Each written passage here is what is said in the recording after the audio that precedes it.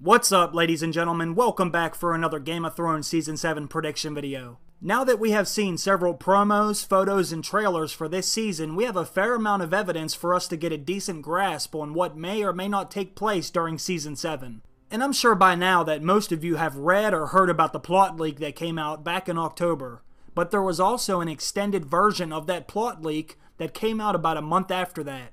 And in that extended version, it appeared to have all the gaps filled in for each scene during each episode. So I want to take another look at one of those particular episodes because there were a few things that I've seen in the new trailers that may be small indicators that can determine whether this is going to be true or not. Because if this leaked episode ends up being true, then it's going to be absolutely insane and arguably one of the best ever. But that could also mean that Jon Snow will die once again. So let's read the scenes for this episode, then see if any of the released evidence matches up.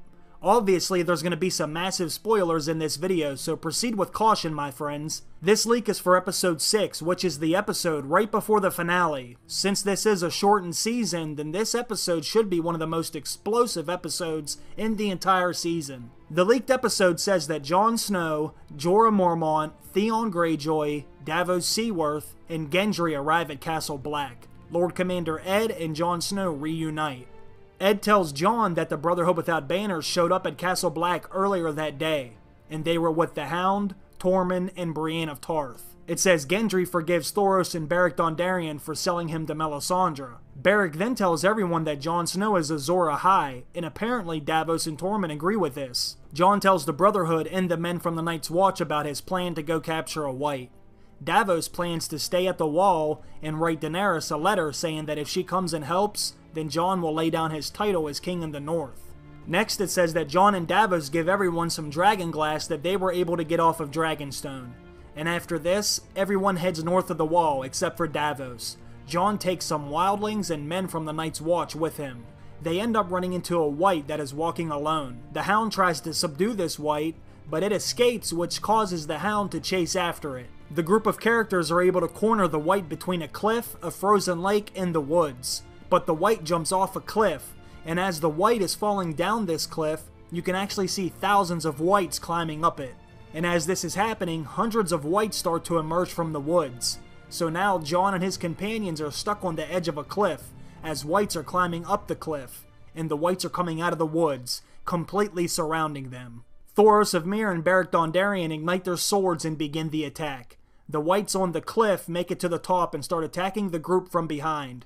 Lord Commander Ed is killed immediately, as well as a few other men from the Night's Watch. White Walkers then start to emerge from the woods, and one of them is riding a giant ice spider. Thoros of Myr is then killed by a zombie polar bear that seemed to come out of nowhere. The Hound tried to save him, but was unsuccessful. A White Walker with dual blades starts to attack Jon. Jon ends up being killed by the White Walker after his ice sword is plunged into his gut. Brienne kills that White Walker with Oathkeeper.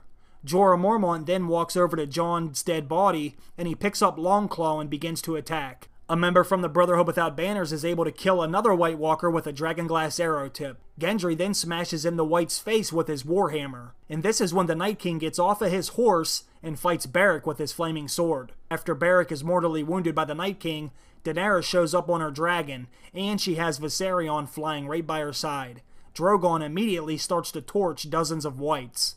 And while this is all going on, Beric Dondarrion crawls over to Jon's dead body, and he gives him the kiss of life. Beric dies, and Jon is now alive again. Daenerys' dragons start to clear a path with fire so that the group can escape back to the Wall.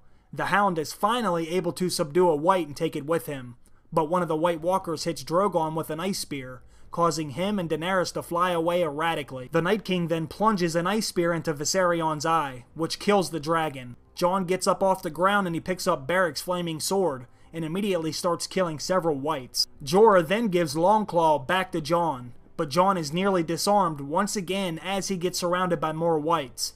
But his uncle Benjen shows up, and he puts the injured Jon on his horse, and he whispers, "Goodbye, nephew." As Jon rides away on Benjen's horse, he helplessly watches Benjen get swarmed by dozens of Whites, and presumably killed. Right as the episode is about to end, the Night King raises the dead dragon Viserion, and right as the screen is about to fade to black, we see Viserion's eyes turn blue.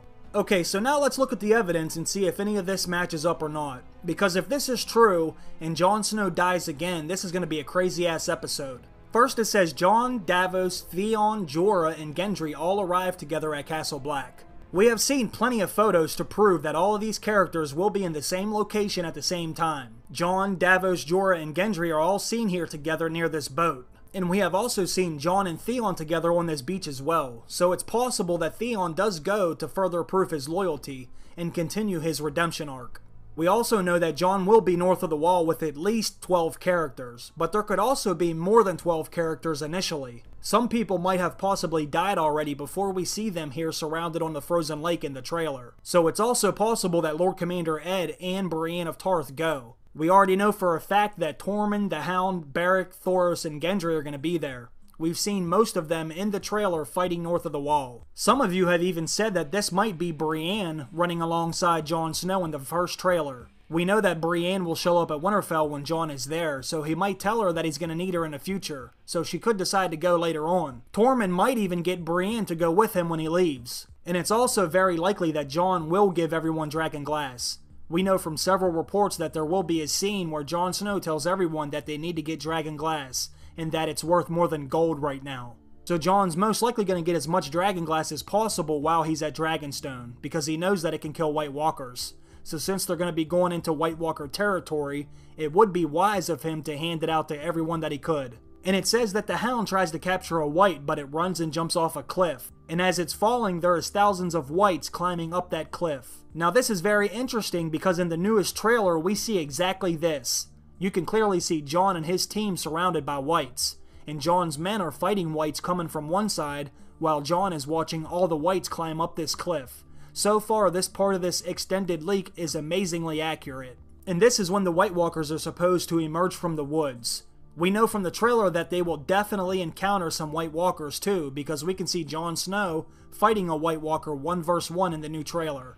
And it also says that Beric's going to ignite his sword, which we now know is a fact because in the trailer we can see Beric up north with his flaming sword. You can even see the flaming sword right here behind Jon as the Whites are climbing up this cliff. So this extended leak is starting to look more and more accurate, and it also says that Gendry's going to kill a White with his Warhammer. We know Gendry's going to be here, and we know from the first trailer that he will also have his Warhammer with him. So this is probably true also. But I'm pretty skeptical about the zombie polar bear and ice spiders. I mean, we haven't seen any evidence of that, but that would also be kind of stupid to reveal in the trailer because that would be a great what the fuck moment for fans that aren't very familiar with that part of the story. Back in Season 1, Old Nan used to talk about ice spiders, so I do think we will see them at some point. I just haven't seen any evidence of that yet.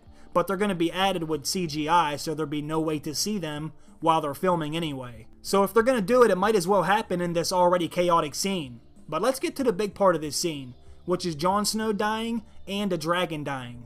I know there's been a few other YouTubers recently starting to talk about Beric possibly giving Jon Snow the kiss of life this season, but keep in mind, I said this over 5 months ago when I released a video about this scene, so it's not a new prediction. But the big question is this going to happen? Well, let's think about it for a second, because in the books, Beric Dondarrion does give Lady Catelyn the kiss of life, which then resurrects her as Lady Stoneheart.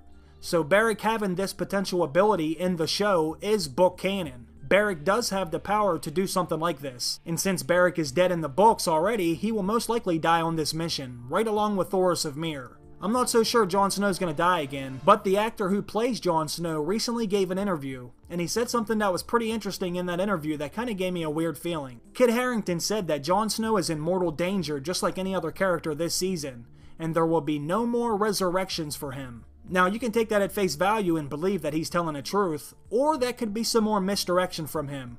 This wouldn't be the first time that he's lied about the fate of his character. He could have said this just to throw people off, but I'm going to let all of you be the judge about that. I don't think Jon Snow is going to die next season, but that quote saying he won't be resurrected again kind of concerned me for some reason. So I'm just going to say that it's not out of the possibility that Beric will give him the kiss of life next season. But what about Viserion? Will this dragon die next season? The leak says that Dany will show up with her dragons. There were a few scenes from the new trailer that make me believe this is going to be true also. There is one scene in the trailer that shows the Night King on his horse, and he has like a knee-jerk reaction that causes him to look directly into the sky.